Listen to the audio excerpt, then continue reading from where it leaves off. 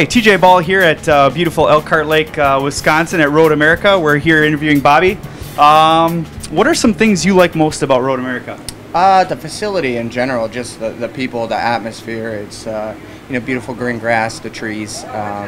It's such a long circuit, and so there's plenty of room to rest in the straightaways. But the circuit itself, it is one of the best in the U.S. and not the best in the wet weather conditions, just because of the winters here.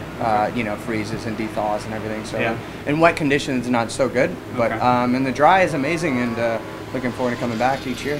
Do you like racing in the rain, or is that something you dread?